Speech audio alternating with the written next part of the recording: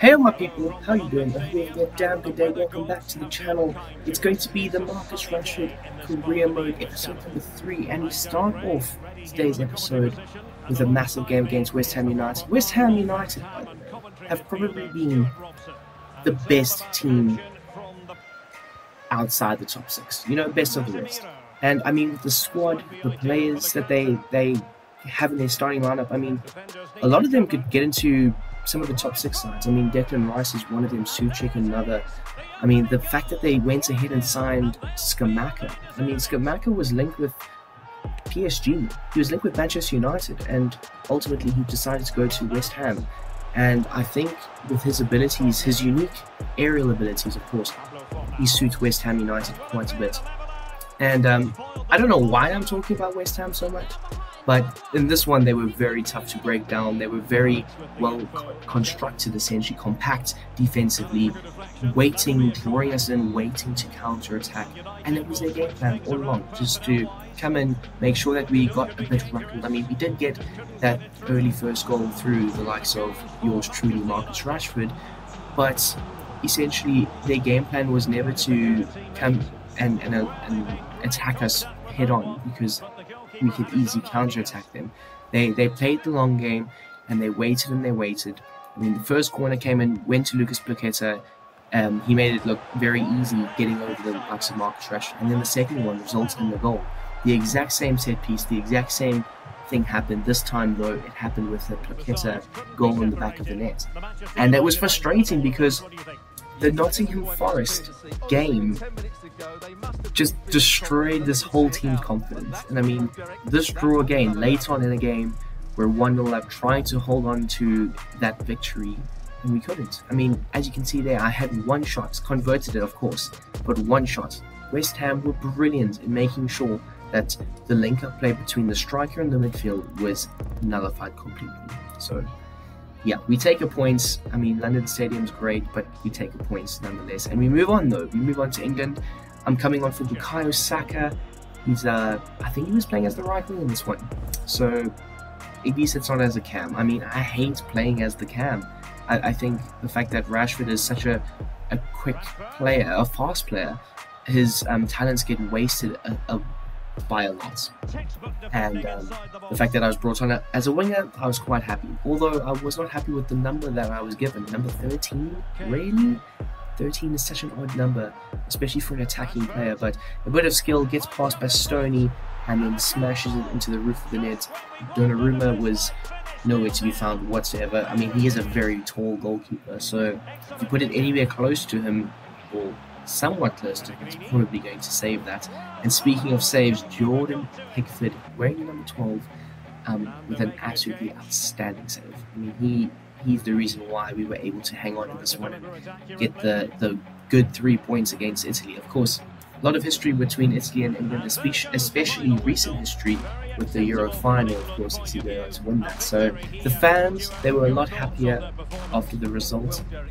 Probably could have played better as a team. I think the introduction of Rashford was a big one. The team did pick up the performance levels quite a bit when I came on, so you know what, fair play. I get an 8.2 rating, 1 shot, 1 goal, conversion rate of 100%. Playing on the right, I don't mind playing on the right. It's just playing behind the front 3 doesn't make sense to me. But again, coming on for Bukayo Saka in the next one against the Czech Republic, and in this situation I think getting the points is the most important thing. I mean, the Czech Republic, they are a tough team, yes, but they're not as tough as the likes of Croatia or Italy, for example. So I did have faith that we were going to score in this one at least. And again, Southgate putting it on the corners, and I really like it. I wish I could take more corners for Manchester United, because obviously it's just something cool that you can do.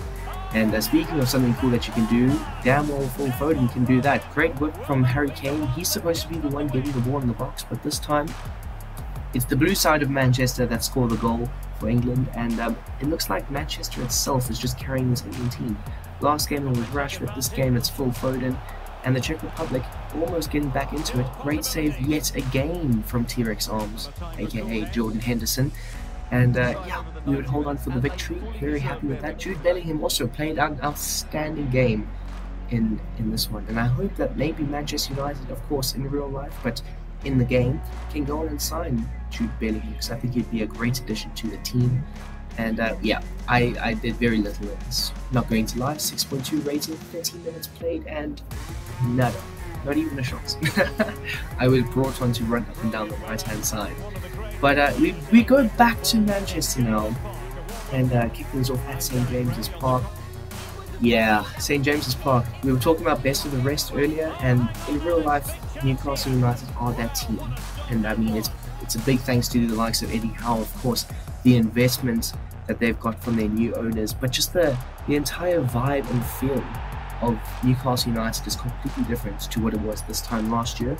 And speaking of investment though, one of their new signings, Sven Botman, off of a corner, smashes it home for a 1-0 lead for Newcastle United. And I just feel like the team at the moment is just very out of sync. I think we got off to a brilliant start, and like I said earlier, the Nottingham Forest draw literally stomped out any momentum that we had created, and yeah, it just left us wanting a bit more. And great goal, by the way, can I just say, great corner. I thought Bruno Fernandes had just headed it home.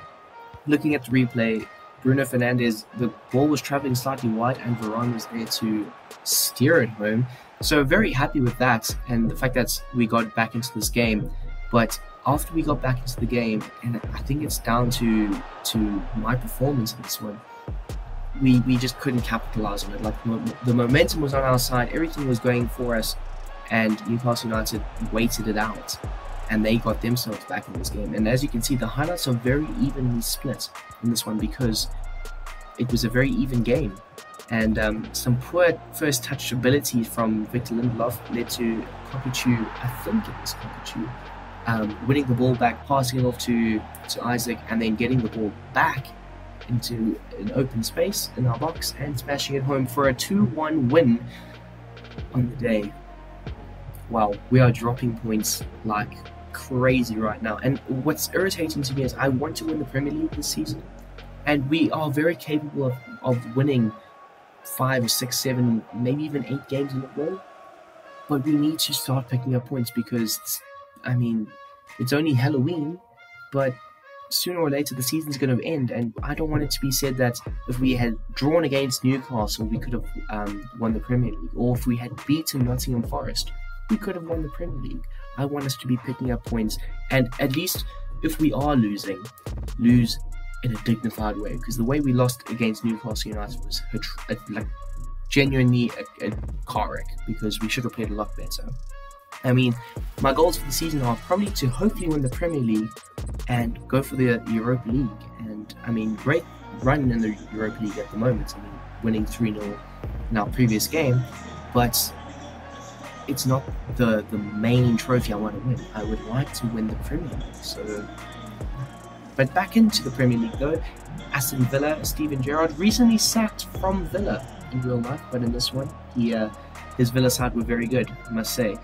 At Old Trafford, the crowd against him, he knows that, and so does Villa. And Villa did a very good job in making sure that they sit back, remain compact, remain composed, of course. Composure is the biggest thing in football. And they were quite happy to give us corner after corner after corner, because they knew that if the ball doesn't land on Varane or Casemiro's head, we're probably not scoring. I mean, Rashford, yes, he's 6 foot, but his heading ability is left wanting most times. And I mean, the rest of the team, they lack a lot of height. So, like I say, Villa were quite happy to sit back, counter-attack. And I mean, they set up very well. I mean, Ollie Watkins, Leon Bailey, of course, great players to have on the break, because they are very, very fast. And 23 minutes gone by, smashing it home for a 1-0 lead. I didn't say victory, but a 1-0 lead. Salutes the fans, very happy with that. It's the goal that we've been needing in games. I mean, we've gone behind the goal in previous games, and we've left ourselves wanting more, because we've fallen behind so early. And in this one, we got a goal in front, but again, we got in front and then we took our foot off the gas, and it allowed John McGinn to fire a shot straight into the back of our net moments after scoring our first goal. And then in the second half, Lucas Moura recently got subbed on and smashed it home for a goal. And I was so frustrated, I immediately requested to sub. I was like, get me off this damn field. I'm so tired of my damn teammates letting down the team. I mean, Lindelof in the previous game with a heavy touch, and this one, I think it was Casemiro, or it could have been Cruz for the John McGinn goal, and yeah, it was so frustrating. But we would end up losing that game 2-1, and then days later we would lose again against Aston Villa 2-1 in the EFL. I think it's the Carabao Cup, actually, not the. I was going to say the EFL Cup, which it is true, but I meant to say the Carabao Cup. But yeah, just getting punched in the mouth right now, and this episode alone made me really question whether I should continue playing a career mode, because you have no control over the other players, and when they make mistakes, you're like, but why? I would never make that stupid mistake or that terrible error, or I just want you to go in for a tackle right now. But yeah, it just left me wanting more, and I must say it does make me appreciate the victories a bit more, a lot. And going into our final game against Wolverhampton Wanderers, Jose Sal was absolutely incredible. I know we got that early goal through yours truly, but after that, like, every chance that we had, his gloves were on it, or his legs were thrown at it, and he would make saves. And later on in the second half, Bruno Fernandes to the likes of Anthony, and believe me, I celebrated this goal so hard, because recently in games, we've been able to score a goal, but not the second, or not the third. And in this one, my goodness, it took a while. I mean, to be fair, Wolves offered no attacking threat, so I wasn't too worked up in terms of that, or conceding chances at least.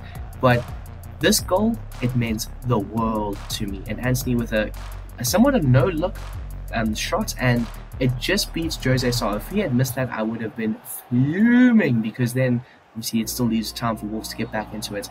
And yeah, I have a bit of a talking to by the ref here. He is not having it. I think it might be Anthony Taylor. I was surprised he didn't book me. I did kind of go with a few studs showing towards Collins, but nonetheless, I escaped. No booking required.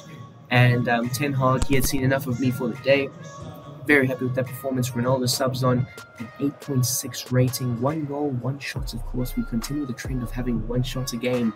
It needs to improve if we're going to improve. But yeah, very happy with this result, though. It was a big 3 points needed. I mean, at this point in the season, we've only played a few games, but we sit 8th in the table. After a great start, this episode and the back end of the last kind of has let us down a bit. So hopefully in the next one we do well, and until then, guys, I hope you have a damn great day, and I'm out.